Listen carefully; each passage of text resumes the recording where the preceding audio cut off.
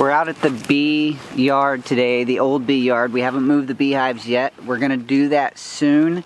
Today I'm gonna look into a couple of the hives, take those feeders out and prepare the hives a little bit and get ready for when we're gonna move the bees, which should be hopefully within the next few days. If you don't know, the reason we're moving bees into a new bee yard is because we're getting a second horse, and he's gonna be here. Gosh, I keep saying this, but I really do believe it's going to be within the next week.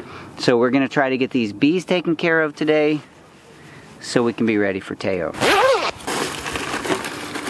I don't expect we're going to need the smoker too much today because I'm not really doing a whole lot, but I'm going to light it anyway just in case.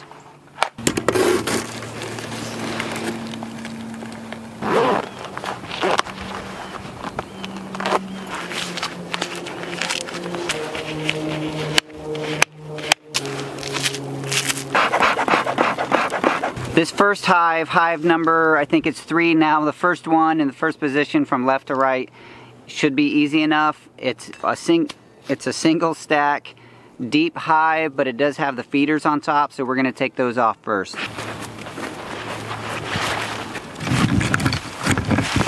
I don't see much traffic. That's always concerning to me. I hope this hive is okay. Well, there are bees. The feeders are empty. I expected them to be. They did their job. The bees have been fed, so we're gonna take these back to the house.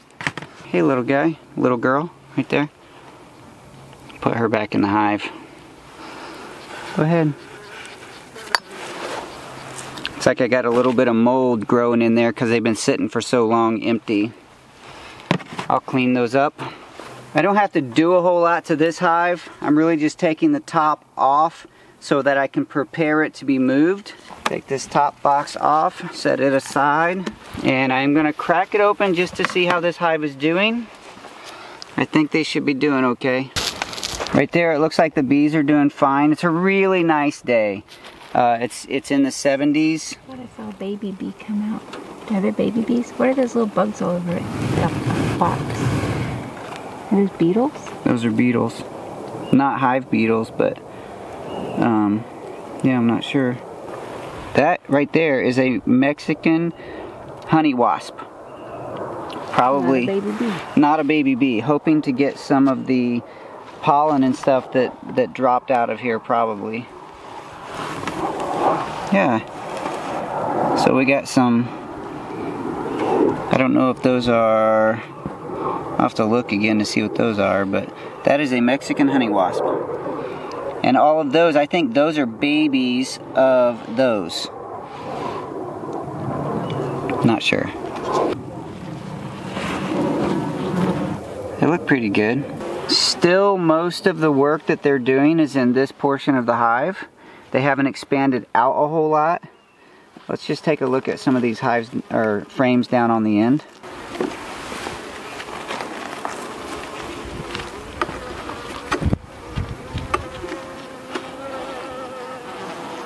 What are you looking for?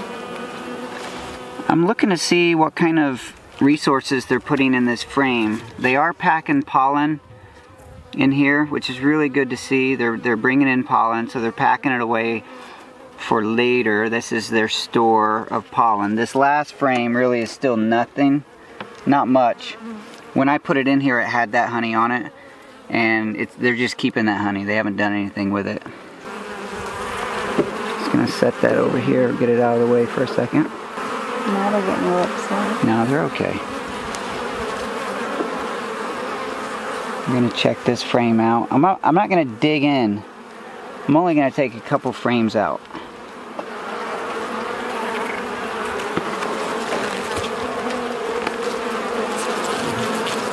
They do have some nectar in this one. That might be the sugar water that we gave them, or it might actually be nectar. That's a liquid down in there. This side has more pollen. So they're packing away their resources. They're doing what they need to do. I'm gonna leave them alone. Slide these back in here. Put my towels back on. It's not really the season for hive beetles, but I'm going to keep those towels in there just in case. Yeah, if anyone knows what those little red bugs are, that would be great. I'd like to know. I'm pretty sure they're baby beetles of those larger beetles. When I move this hive, I'm going to be wrapping a strap around it to hold it all together, and also putting a blocker board on the front. That way, I'm going to do that after dark, so when the bees come in for night, I'm going to block them off, shut their door, and I can move that hive and open that door when it's convenient for me. I'll be able to take that blocker board off in the morning after I move the hive and cover that hive entrance up with grass or something to help them come out and reorientate to where they are now, that after they've been moved. Whew, that was terrible. All right, let's go look at down here at the next couple hives. Hives 4 and 6 are still alive after hive 5 is gone, but those are down here. That's the entrance of hive number 6 that you're recording right now. Right now they're doing fine. They haven't been disturbed, but I imagine they will start coming out pretty soon because we're going to be talking and banging around a little bit. All right, hive 4, let's see how they're doing before their big move. Ugh. They've really stuck that on there pretty good. Okay, let's see. Let's go ahead and take. These towels are pretty much shot. I'm going to take those off. They're done. They're full of propolis, dead beetles.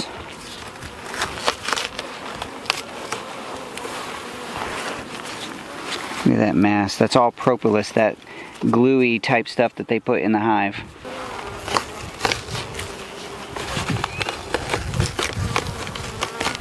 I'm just going to check out hive number 4 here, take a frame out of the top box. Boy, they have really stuck this hive together.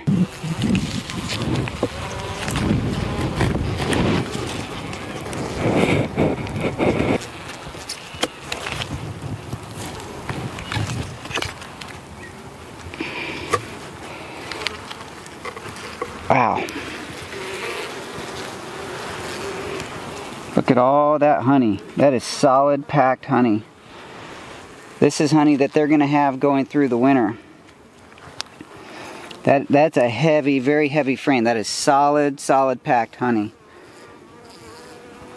And I'm also not going to dig around a whole lot in this hive number 4 today, because I really just wanted to make sure that we still had a colony here and that they're doing okay.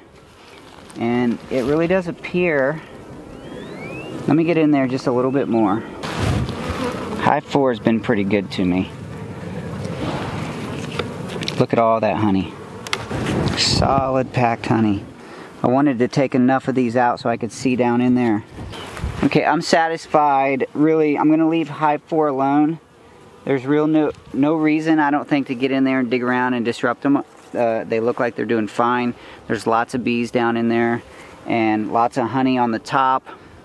It looks like they're congregating on the bottom, hopefully working around a bunch of brood, baby bees. Although in the winter, bees don't always do a whole lot of brooding. They don't have a lot of eggs. Good girls. So there's a spider on that one, is that okay?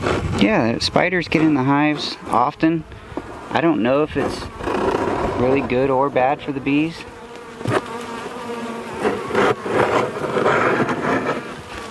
I'll lay that next to the hive. Maybe they'll reuse it. That's the propolis.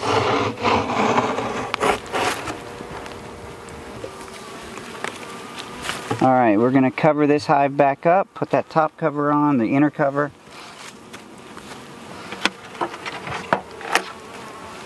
There's that spider.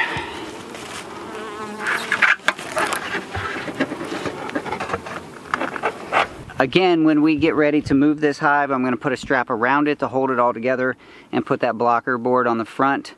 And this one's going to be a little heavier because that's at least 60 to 70 pounds of honey on top. And then whatever the bees in the boxes and all the brood and honey in the bottom would weigh. So this one's going to be a little harder to carry.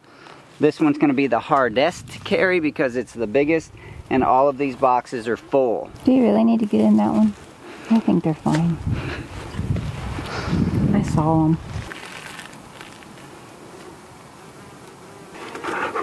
Who votes with Mama Kirbs?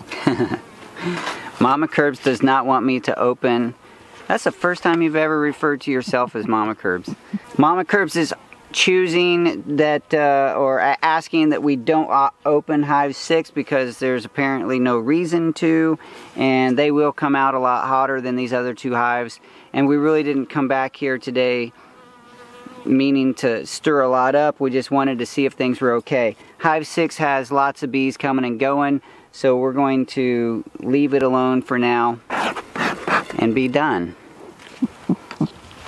Yay! Golf cart over here and take a lot of these things that have been just sitting here back up to the house. I haven't really known where to store frames with wax. It's been a little bit of a challenge for me.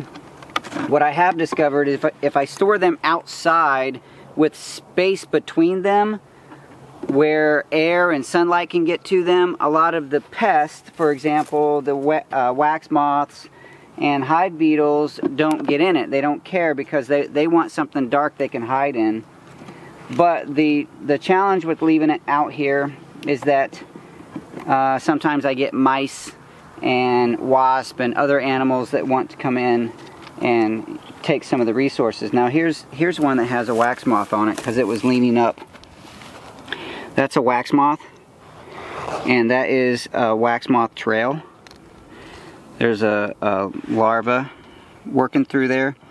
So these do have to go in the freezer before I can utilize them. What if you left it out in the bright sunlight? I do leave them in the sunlight. Would it kill it? It might. There's another one of those Mexican honey wasp. I don't know if it would kill the wasp, but it might kill the larva. Most of these have been leaning with lots of air and light between them, but if you noticed, these two were leaning very close together. That gave just enough cover for those, for that moth to feel comfortable in there. So we're gonna open that up again. I just gotta carry these resources back up to the house. This is not the best way to handle your beekeeping equipment. I think that's obvious. I haven't discovered how I need to do this yet. One of the reasons I've considered getting into doing top bar hives, there's one of those beetles. They must be liking the pollen and the resources as well. Top bar hives have a lot less equipment, no boxes, and it only just has the bars, the top bars that lay inside the hive. I think it would be pretty nice to get into doing top bar hives in place of the Langstroth hive, which is these square boxes that most people use, simply because there is fewer boxes, less equipment. But it's a whole different beekeeping strategy, so I would have to learn that.